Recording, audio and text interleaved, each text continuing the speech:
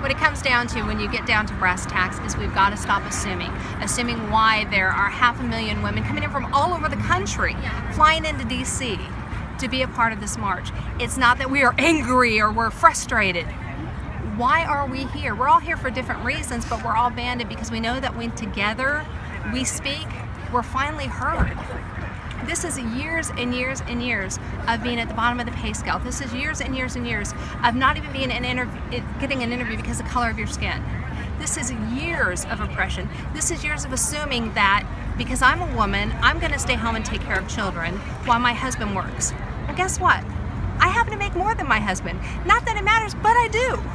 But you know what? It doesn't matter. What matters at the end of the day is I care for my family. My husband cares for my family.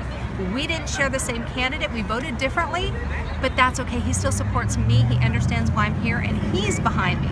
That's what stopping the assumptions is all about. That's what asking the questions is about. And when we get to that point, then we can start to see change that these girls never, ever have to experience what these thousands of women and millions around the world and globally experience every day.